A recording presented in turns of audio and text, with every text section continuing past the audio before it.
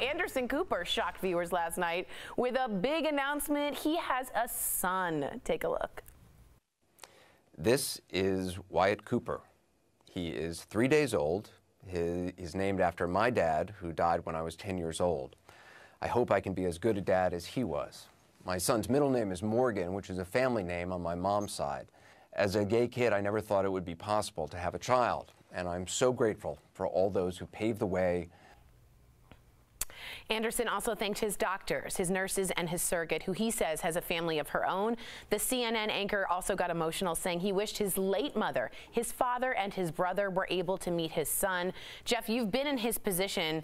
His brother committed suicide, his mom just died, and his dad died when he was very young. Is it hard to be sort of, I know he's not alone, but you'd want to... Hi, Lawson. Say hi. Speaking of... Pick him up. Come here. Why?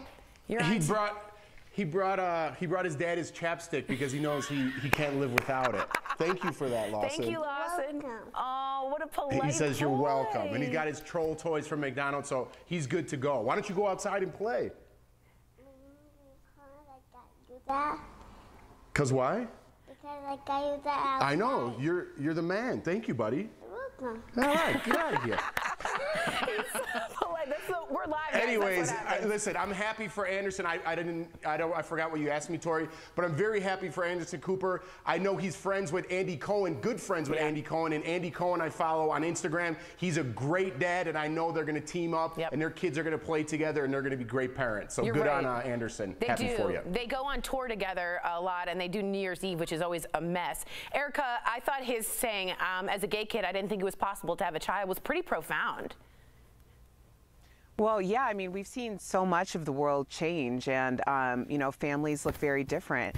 I would disagree that Anderson Cooper's alone. I mean, family is what you make it, and obviously he has very close friends.